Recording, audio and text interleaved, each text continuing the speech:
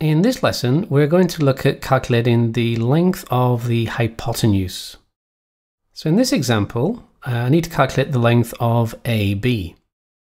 So AB squared will be equal to the sum of the other two squares. In other words, BC squared plus AC squared.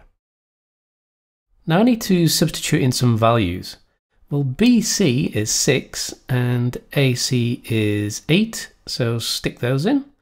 And 6 squared, well, that's 36. 8 squared is 64. So I end up with AB squared equal to 36 plus 64. 36 plus 64, well, that's 100. So now that I'm at this stage, I need to find the square root. So AB is equal to the square root of 100. And the square root of 100 is 10. So AB is 10 centimeters. On to the second example, and here we have another example where we need to find the hypotenuse DF. So DF squared will be equal to EF squared plus DE squared.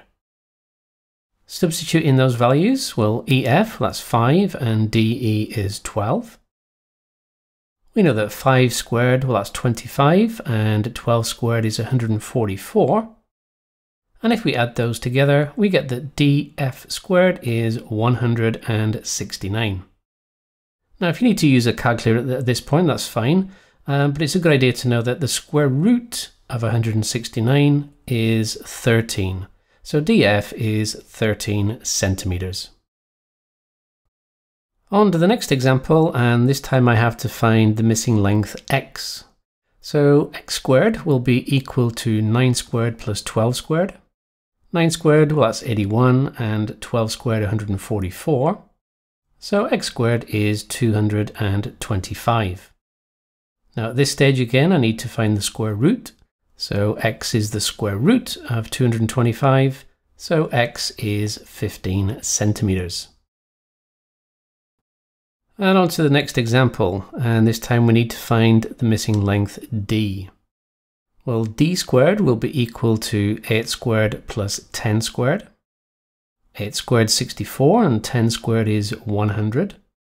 So we get that d squared is 164. Now I need to calculate the square root, so d is the square root of 164, and you will need a calculator this time. It works out that d is 12.8 centimeters when we round it to 1 decimal place.